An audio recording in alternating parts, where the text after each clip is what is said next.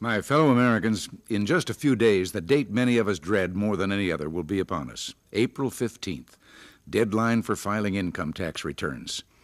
Like federal employees, taxpayers also work for the government. They just don't have to take a civil service exam. Here in America, land of opportunity, governments at all levels are taxing away 40% of our nation's income. We've been creeping closer to socialism, a system that someone once said works only in heaven, where it isn't needed, and in hell, where they've already got it. We know that the secret of America's success has been our drive to excel, a spirit born and nurtured by our families. With their dreams and hard work, they've built our nation, made her great, and kept her good. Everything we've accomplished began in those bedrock values parents have sought to impart throughout our history. Values of faith in God, honesty, caring for others, personal responsibility, thrift, and initiative. But families cannot prosper and keep America strong if government becomes a Goliath that preys upon their wealth, usurps their rights, and crushes their spirit. For too many years, overgrown government has stood in your way, taking more and more of what you earned, no matter how hard you tried. Make no mistake, the thousands of small businesses and the workers in steel, autos, and housing who have suffered so badly from the recession didn't lose their jobs by chance. Years of confidence, I should say well-intentioned, but strong-headed policies plundered their earnings and crippled their ability to produce and compete. By 1981, double-digit inflation and excessive regulations had driven up the price of their products. Record interest rates made it too difficult for their firms to borrow money to modernize their equipment, and record tax increases sharply increased the price of their labor in the marketplace. It's taken us 2 years to reverse that damage, get productivity growing again, and foster a recovery that's starting to bring people back to work. We've done it by reducing inflation from 12.4% to only 0.4% for the last 6 months, by chopping in half that towering prime interest rate, and by passing the first comprehensive tax rate reduction for all Americans who earn and save since the Kennedy tax cuts in the 1960s. On July 1st, you'll receive the final installment of your 25% personal income tax rate reduction. It's not as much as we wanted, but it's the most we could get given the tremendous opposition to any tax reduction by the spending lobbies in Washington. Here's what it means to you.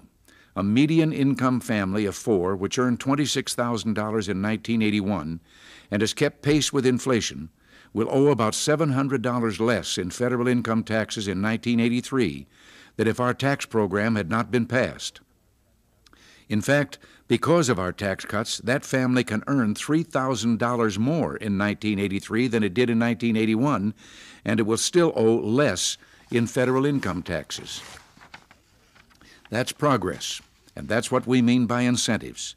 If you work or save more tomorrow than you did today, your reward will be greater than it was. More of every dollar of your added earnings and interest will be yours to keep.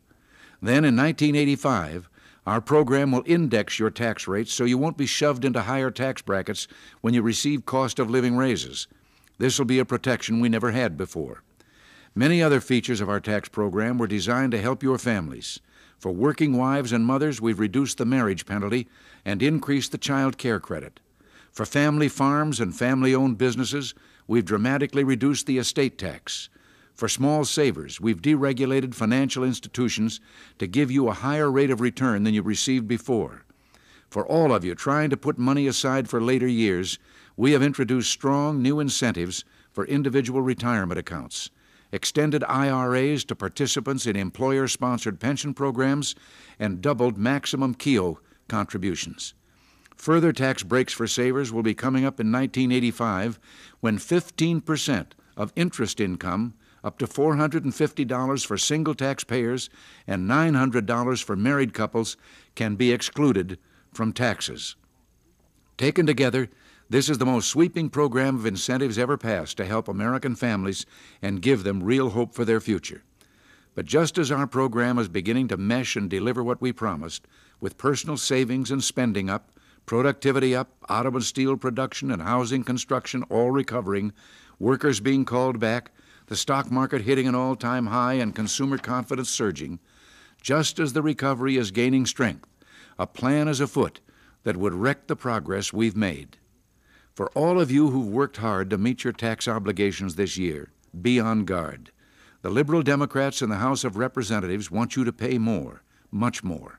They want to increase taxes on median income families by $3,550 over the next 5 years. Nothing could be more unfair.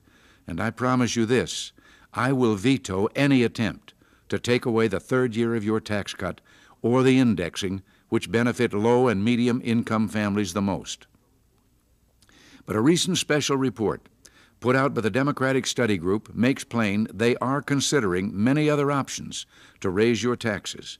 You should know that these options include capping mortgage interest deductions, eliminating deductions for state and local taxes. In other words, you'd pay a tax on a tax. Limiting charitable contributions for non-itemizers, taxing part of the capital gains on home sales, taxing fringe benefits, and on and on and on. The liberal Democratic tax policy seems to boil down to this: America makes, government takes. The fallacy of this approach was well understood by a visionary Democrat, President John F. Kennedy, who said in 1963, "The largest single barrier to full employment and to a higher rate of economic growth is the heavy drag of federal income taxes on private purchasing power, initiative, and incentive." His words are just as true today. We will not reverse our progress in reducing tax rates. We have only begun. Until next week, thanks for listening, and God bless you.